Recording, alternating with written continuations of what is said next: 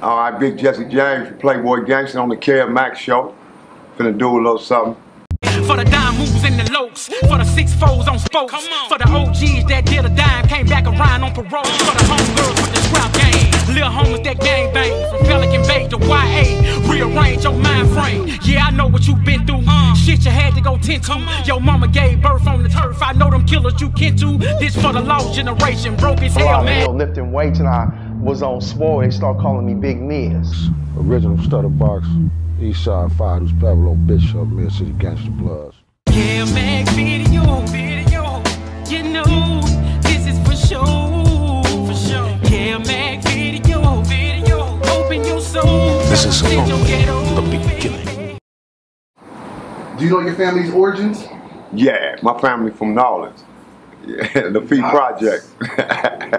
yeah. You know the project, man. You know New Orleans, where they had to fight every day. You know, and she taught me a lot, man. My mama taught me how to love, she taught me how to fight, and she taught me about God. Them the three things that made me survive. And to be honest on me, she taught me a lot, not about this culture that I was in, you know, and prepared me. You know, one fight, all fight. You know what I mean? All that. You know what I mean? You know, how to conduct myself as far as in the streets. You know, she was the fighter. She was the one who her bigger brothers and sisters would go. She was just a fighter, you know what I mean? And that's what I ended up taking after that. You know, my pops from Texas. They met up out here in Los Angeles, and you know, we talking about the businessmen and all that, all them groups back then, Slauson boys and all that around that time. So they hooked up and had my crazy ass. They landed in Los Angeles in like 59, 58, 59. Pops 58, her 59. When year were you born? I was born in 1962. Like a lot of us, we landed in the 20s. You know, we was all born in the 20s. Me, little Jess, you know, went to Vermont Street Elementary and all that. And then the trend back there was once you move from the 20s, when you move up, it was like moving to the 30s. So we went to the 30s, and that's when I started learning. I clicked more in the 30s. You know, probably it's obvious by now why, but you know, I went to school with Cadillac Jim, Cato, and all them hitters, baby boy, and all them hitters from Harlem. You know, they was like my schoolmates, and my homeboy from Marvin, Big Wicked. What did moms and pops do for a living when they came from the South to L.A.? Oh, pops lived from worked for General Motors, like a lot of young black men. You know, that was like a good job. You know, that's when we had blacks starting to get into the culture of having jobs and buying homes and things like that. So when we got in the 30s, that's what happened. We was living in an apartment, and then we moved to the 30s. We had bought a house. Pops had bought a house, yeah, for sure. And he worked at General Motors. Mom didn't work. Yeah. And where'd you guys move to after the 30s? We moved to West LA. We moved to a street called Sherborne in West LA. I moved there. Me and my sister moved there first. My brother stayed with Mom's for a minute, and then she moved over there. So then, you know, we was all together again, you know, so. What was that about, being homeowners in the 30s to apartments in West LA? It's called Black Dysfunctional Family. it's called Break It Up, ain't easy. You know, yeah. What was the different landscape from the 30s to West LA?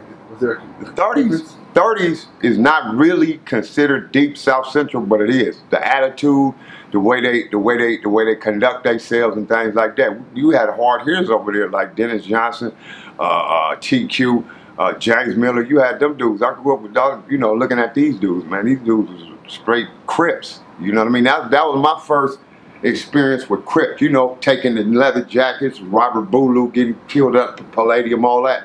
You know, we start seeing a lot of that. Oh, so you stayed basically you stayed in the 30s throughout the 1960s then? Oh yeah. So yeah, I moved to West LA in '75. We did 1 year in Texas. We went out there. I was so glad to come back to LA. I almost kissed the ground. But then I went to Pastor Junior High, which is it was a real popular school in West LA back then. Everybody went there. The Marvins went there, the Gear Gang. Everybody went there. But at this time, they're not in existence yet, right? Well, it's no gangs in the West LA. The only gang that started early in the West LA was Stanley Boys. That's my big homie. I call him my big homie, Kevin Go. So let's rewind. When you moved to West LA on Sherborne in 1975, describe the neighborhood. The neighborhood was like a good-to-do neighborhood. The neighborhood was, what people really don't realize, I could walk to Beverly Hills from my hood. You know, it was around Chevy Hills. There was money over there. It was white folks over there. They still have Beverly Hills signs up. So that's why it was later, and I don't want to go to later like that, but it is important to what we're talking about now. That's why they put that gang injunction on us back in the day, which was illegal, and they had to take it off. Because we was too close to money. We was too close to Beverly Hills and Chevy Hills and all that over there. Culver City and all that. So it wasn't no gang over there at all. It was just a lot of people who grew up in other neighborhoods who ended up having enough money to move over there. So today they call that area La Cienega Heights. Yeah, La Cienega. What did you guys call it back then in 1975? The hood, just La Cienega Cadillac. We didn't have that. They just put them signs wasn't even up then. You know what I mean? So yeah, but they called it West LA. You know, they called, but not with the emphasis, you know, that they have now. You know what I mean? Just like didn't nobody call South Central South Central. They just called that the West Side back in the day. So, you know, so that was like West, like. So explain the racial makeup in 1975 of the La Cienega Cadillac neighborhood. A whole bunch of influx of blacks, but they have whites still there. And like in the upper streets going towards Robertson, which is right before you get to Beverly Hills, that was all white. It was like 2, 3, 4 streets that was white, and then some was mixed. So it was just a lot of influence. It's like when I went to high school. When I went to Hamilton High School, that was a predominantly white school. And we're talking about 78, 79. So, you know, if you look in the yearbook, you'll see a whole bunch of white kids and you see a few black kids, you know what I mean? So, but as far as in the apartment areas where you guys lived at, Corning, Cadillac, and all that, what's the racial makeup of those apartments? Oh, that's far, you know, that's over going back toward La Cienega. So that's where all we was. We were moving in because that's coming from the east. So we're moving in, you know, it started on the east side, going really to 20s, and when it got on the west side, we're going through Midtown, you know what I mean? And it's moving towards the beach, like people say. They start moving to the beach. Now they moving back. Why do you think blacks moved into that little pocket right there? What were they doing for a living to move right there? Were they maids for the rich white people in Beverly Hills, and that's where they were? No, they had jobs similar to my dad, you know, the ones that had an open door. Because you got to remember, this is like the beginning of the 70s. This is the end of the 60s when there was a lot of turmoil, a lot of fighting, you know what I mean? So it still was racism and oppression. So, you know, wherever they could find a job, but it wasn't really like, it wasn't no maids and servants and stuff like that, you know what I mean? So, you know, and then later, of course, you know, programs like housing programs and stuff like that, you know, they accepted that all over there. So since there wasn't no gangs in that area in 1975, what were you guys doing over there as teenagers and kids? What was the thing to do over there before the gangs formed? Well, I don't know a lot of people know about this part of the history, but the West LA was flooded with not gangs, but dance groups that danced against each other. It was like gangbanging. It took over fighting. Like when I went to pastor, you know, when you see somebody in the crowd, it's a fight. Somebody yell fight, and everybody run over there. But then when the dancing came, when the locking came, and then the poplocking came, y'all want me to do that too right now? I can get down, man. I ain't playing with y'all.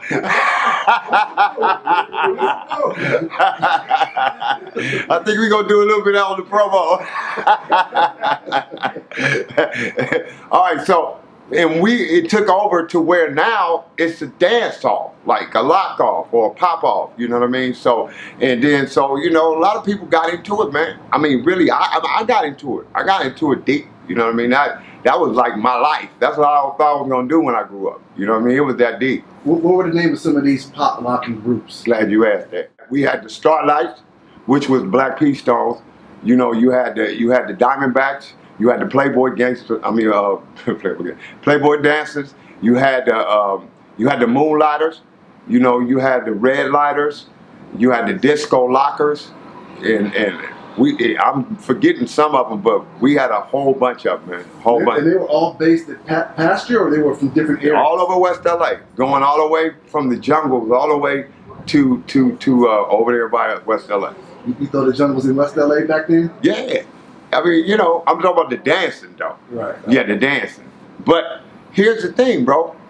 Even though we was dancing against each other, we ended up being from the same hoods, some of us. Like Marvin and Playboy. Marvin and Playboy used to dance against each other. What was the name of the dancing group in Marvin? The Disco Lockers. They had Diamondbacks over there. You know, Red Lights over there. They had different dance groups. We danced against. And some of them is like my closest homies now. The Moonlighters and the Playboy Dancers, we're the same neighborhood, Cub, where you were saying from Bedford and Coin. That was all of us. It's just the Moonlighters were a little bit older, and the Playboy Dancers was younger. So you had Tracy Jackson, you had Big G Dog, you know, you had Don Juan, which was Cotton Ball back there. You had Chuco, which was Cancer. You know, you had Kiki and them dudes, and they. One thing about Tracy Jackson, Tracy Jackson was a young dude, but he was very creative. You know, even just coming up with that name like that, he was very creative. And they had a thing called a Playboy line, where you didn't even have to practice the step. It's just the guy in front of you would do a move, and then the next guy would do that same move, and then it'll go down to the end of the line, then it'll start over. So just having that type of ability back then, you know, it's like leadership ability, and he's the one who really was the foremost person for the Playboy Dancers. So when you landed in the Corning Cadillac area in 1975, were these groups already up and running, or no, they formed on your watch? No, they came around the music time, as far as the change in the music. You know, when it went more to Cameo and stuff like that instead of Parliament. You know, around those years, around the 77, 78 time. First you had Camel Locking, which was early 70s. That was Don Campbell, and that, you know, that was this here, you know what I'm saying? And that was my thing. That's what I was real good at, you know. And like they were bringing up before, I almost got the part of reruns. So, you know. What's up with rerun? What does he got to do with Playboy history? Well, the thing is, I had a homeboy named Canado, and Canado lived on Corning, right? It was a different part of Corning. And his mom worked for ABC Studio, and she was a talent scout. And so he told his mom about my homeboy, my loved one, which really, it ended up being my crimey from Playboy Gangster. But back then we was doing a lot of stealing too. Let's talk about that. let me rewind a little bit for some of the younger crowd that might not know who Rerun is. Yeah. Explain to us who Rerun was the fat guy on What's Happening. Rerun was the guy with the beanie, always jumping around. He was a famous locker on Saturday Night Live, and he danced with a group called the Lockers. And so before he even got that spot, they were interviewing my homeboy. My homeboy really wasn't into the dance like I was, and she wasn't really happy with what she was seeing, what he was doing. But he suggested me. So when she came and she kind of did the little interview right in my living room, right? So I'm in the 9th grade, right? But I nailed it. I mean, I nailed it. So I'm bragging all night, teasing my sister, yeah, I'm going to be on TV, right?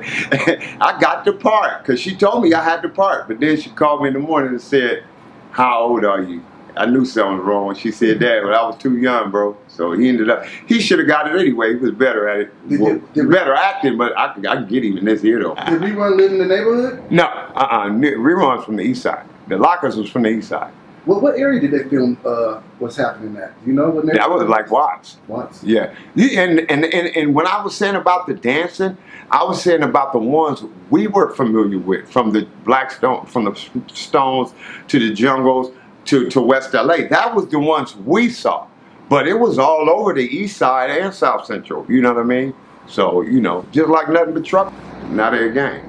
Right. Yeah. Everything evolves. Evolves. And I tell people all the time, you know, watch the type of clique you in, you know, because that could turn into something. Because if one dude, see, that's what happened with a lot of beefs we had. Like, you might be dancing and dude might get in your face too much or talking a little bit too much, and then you might push him. and then it's a fight, and then something else after that. So were you an official member of Playboy Dancers? Never. So what was the name of your group? Oh, Westside Poplocking. Westside Poplocking? Yeah. That was me, Kenny Raymond, and my homeboy Jake, and my homeboy Kevin Adams. We was the Westside Poplocking. Were you guys rivals to the Playboy Dancers? No. Because, to be honest, when it came to me and Kenny, nobody could get us. So, they was a little bit younger than us though. But Tracy was good. I danced against Tracy before. We went at it. Butchers was flying it. So what's the origin of Playboy Dancers? Where did they get that name from? Well, actually, Playboy, and then just we're dancers. So you mentioned Kenny Raymond. I came across an article on this guy. In the article, he claimed to be an original Playboy dancer. His date was 1972, and he claimed to be the leader of the Playboys. Yeah, I saw that article when I was in the pen. Tell me about Kenny. Who is he, and what was his position in Playboy? First of all, let me say this. There's no leader to PBG, not even me. But all of them call me Big Homie, so that should tell you something. As far as him being the leader, you know. But as far as my love for Kenny Raymond, I got mad love for Kenny Raymond. I mean, you know, he taught me how to fight. He taught me all kinds of stuff. Kenny Raymond was a third-degree black belt when we was little kids. He used to whoop some ass. And for some reason, he used to like to wrestle with me. I don't know, because I was an easy mark until I got older and the Jesse James thing came, and then it was a different story. But other than that, that cat right there taught me a lot. He was a gangster nigga. He's the only person I've seen on earth that wore a Godfather hat and a Kung Fu gi. There was a pop lock era going on in West LA. When did the Crips presence enter your neighborhood? When we started Playboy Gangster. Because we was Playboy Gangster Crips. See, that was the difference. The Crip is the difference. But you got all these different pop lock groups, right? So then... So how did it evolve from pop lock? Because then you got... Who interjected Cripping into that scene to make you guys leave pop locking alone and then go this route into Cripping? The Playboy Gangster, me, Don Juan, and Pirate. That we started claiming Crip. And I might as well say this too. When we first started Crip, you know, we had to fight some streets in our own neighborhood. Because people didn't want to be Crips. They didn't want a gang over there. So we fought different gangs, you know, like Bedford and all that. You know, it wasn't no trying to stab nobody. You talking about family. It's like a family feud. Like you got Kenny Raymond over here fighting his brother Greg Raymond. You know, it was like just rough him up type of stuff. So what year did pop locking end, and what year did the gangbanging start? Around 1980, when it finally just, you know, it really didn't have a definite line in it. It just morphed into it. You know what I mean? Because people were some people were still dancing. I was still dancing, right? But I was getting older, and it was playing out. So it just played into the gang. When the gang thing came in, it just took it over, you know. So let me ask you this. So at Pastor Junior High, we're pop locking, and by the time we get to Hamilton, we're Hamilton High, we're Cripping? Is that how it went? Yeah, it was more like that, yeah. There wasn't no older Crips in the neighborhood at the time? Yeah, Kevin Gall, one of the most famous Westside Crips ever. But he was in the pen when I started the set. So how did he become part of the whole PBG movement if he was gone? Because that's how it is. Like, I had a lot of homies in YA that when we started Playboy Gangster, like my homie Big Insane, you know, he was a monster. I mean, really, like somebody that you be glad that that's your homeboy because you don't want to fight him. He was that dude. He was my hero, but my little homie. So he was in YA when we started the set. But if you already walking around breaking bread with these dudes every day, if they start a gang, you automatically from it. Just like if I go to the pen and I tell some enemies said I live on Bedford, what do you think they're gonna do? You know what I'm saying? I'm from Bedford. I grew up on Bedford. That means I'm from PBG. So look, I got an older homie that passed away. His name is Steel Bill. And he threw some names at me as far as who was originally Cripping in West LA back in the early 70s. names. I want to know if you know these names. And, and if you can draw on Daryl Foster. Yeah, that's the homie, Daryl Foster. Can you tell me about him? Yeah, he was just. You had cats over there, and excuse me for this because I kind of skipped over, and that's when I said we used to steal. I should have went into it then, because you had people that was with the business as far as the street life, but that we just wasn't gangbanging. So Daryl Foster was one of them. Daryl Foster was one of the cats that struck fear in people and stuff like that. You know what I mean? He could fight, he could steal. You know, he rob, he do his thing. You know. And so we had a lot of cats like that, like Mac Man, you know what I mean? So I don't know if Still Bill Rick mentioned him. So what set or gang would you label Daryl Foster back then? I don't even really know if he would even like to be labeled a Playboy Gangster, because Daryl was before then, so it's kind of like we were younger than him, you know what I mean? So, but I would have to say, if somebody knew who he knew and who was around every day, then he would definitely be considered a Playboy Gangster. Rodney Wells. Rodney Wells, yep.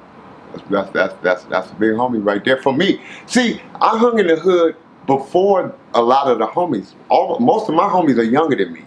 So I was raised by these dudes. So Rodney, Doug, and all these dudes, I don't know if Doug's on that picture, but I mean on the paper, Adam Williams, them dudes, they had swag. They was out there doing their thing, you know. So would it be safe to say Kevin Goff and Daryl Foster and Kevin Goff are your Crip influence? They're around Kevin Goff's age, but here's the difference between Kevin Goff and the people we talked about. Kevin Goff was a West Side Crip.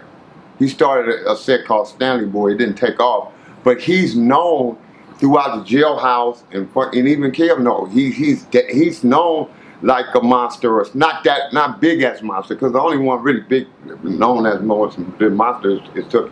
You know what I mean? So just a main hitter, you know, like a Cutes or somebody that's known, his name wrong through Cryptum, as we call it. So basically, the young Poplocking came together and started PBG, and these old Crips just came home from the pen or YA and joined the movement? Because it was there. Now it's something to claim. Now it's something to be about. You know what I mean? And that's the culture. We there. We strong. Like you would get into it back before they got with us, before they really allowed us to really do our thing, or let's say accepted us. They would be like, don't mess with that nigga, because then it's a million little niggas finna come over here. You know what I'm saying? It was like that. Like I got into it one time, and one of the older dudes was like, man, leave that dude alone, because he's gonna go over there and all these dudes is gonna come back. So, you know, it was just the shift in power, that's all. So was there ever a Godfather Crip presence in West LA when you was growing up? Yes, sir. Yes, sir. And who were they were the Marvins. That was all the Marvins. Yeah, that's who they were. And so you wouldn't label Kevin, Daryl, and Rodney as Godfathers? I never knew if they were affiliated with Godfather. I never heard that, you know, as far specifically, you know, but yeah, God. See, I was very familiar with the Godfather because I grew up on Harlem. In fact, some of them right now still tell these young dudes, "Oh, yeah, he's from Harlem. He's the real." No, I never banged it. You know what I mean? So I don't like claiming that I really haven't banged. But Big Bob, you know, my boy, he swear it down. Okay, so now let's get to the phase where the Poplocking's ending and you guys turn Playboy Gangsters. What's the story behind that? Story was a lot of hanging out, a lot of dysfunctional kids drinking, angry black men like Ice Cube said, pissed off black human beings, you know, just venting and you know, until war happened. You know what I mean? And then when war happened, then that's when things got to tighten up. So I always like wartime. Not because I'm attacking people, but because it's more unity. Give us a roll call of the original PBGs that were there when it formed, the first wave. Pirate, Don Juan, Droopy, Scooby. Now they were. I'm not saying. You know, a lot of people like to say who was day one, right? Who really knows who was there the first day?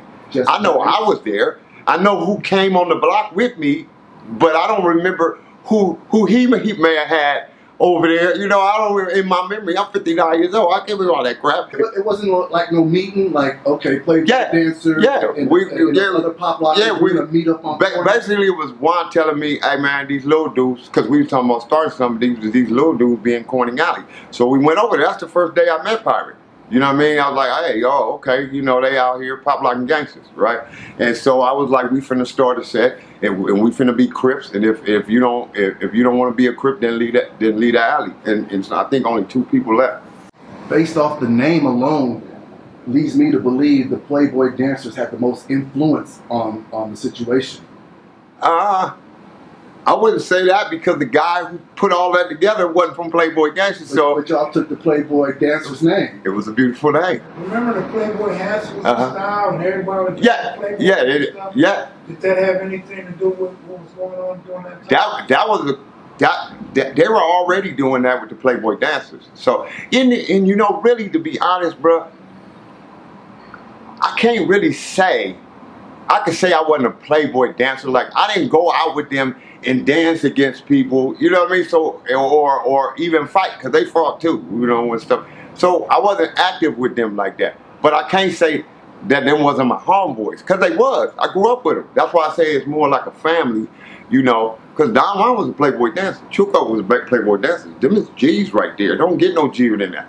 So, but at the same time, I personally wasn't in the original group.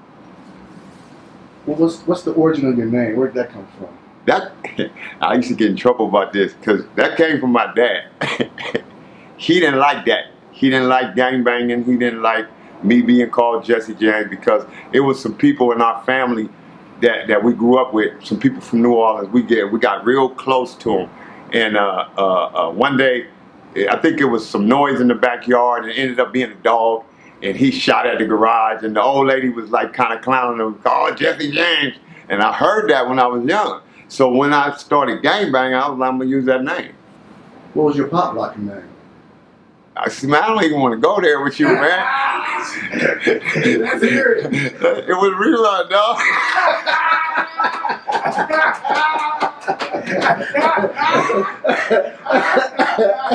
You set the nigga up, man. That nigga stole my partner, so I stole his name. So I'm gonna rewind. You was talking about when you guys went from Poplocking to the Crippin', you spoke on war. Who were you guys born with in 1980? School Yard Crips. Right out the gate. Not right off the gate. It was a. Oh yeah. Oh yeah. Well, everybody didn't ended up being a major war. Okay, yeah. Let me go on and say that. Yeah, the first person we ever fought was the 107 Hoovers. And you're gonna say, how did that happen? They had my homeboy. He's like my brother. I can go stay over at his mama house right now. But right next from 107, his auntie lived over there, and they came over there, right, and seen some dudes with the radios. And here's where it clicks in again to what I was saying. I can't say I wasn't a Playboy dancer, but those are my homeboys. Is because they seen them at the mall. We had a little mall. I don't know if you ever been over there. It's a little shopping mall, a strip mall type of thing, Montgomery Ward. And they jacked the homies, I think it was Don Juan, took his radio, right? And that was the first fight we had. Is this pre-Playboy Gangsters? No, this was Playboy Gangsters. Because people try to question me about that, and they go, well, you know, when they say Playboy Dancers. See, Don Juan came and got me. So that means we was already Playboy Gangsters. Because he wouldn't have came and got me if I was a Playboy dancer, or if they were already Playboy Gangsters. So, yeah, he came and got me, you know. And so what happened? We ran down there, man. Now you want me to tell one of my superhero stories. Yeah. Look here. So we ran down there, and they was on Garth, another street in the hood, and it was about 5 or 6 of them. And then, you know, I'm already pumped up because my homeboy done woke me up. He all swole. So we running down there, you know what I'm saying? So I'm pumped up. So I see him. I'm like, cuz, what's happening with that Playboy Gangster nigga? You know? And then they was like, oh, it's Hoover. It's Hoover. I said, nigga, head up, fade. One at a time, head up, fade, right now. They didn't even call it fade. So, you know, but that was the first time we really had a fight, though. Yeah. So we'll chalk that up as a skirmish. Well, yeah, and that's really the first time I tapped into that type of anger where you're getting a little bit too mad. But that and the grace of God, first of all, the grace of God is what protected me. People talk about my stories, jumping off of tears, getting stabbed in the face, and you know, all that, stabbing police. They talk about that stuff, but they don't realize that it just wasn't meant for me to die. I wasn't that bad.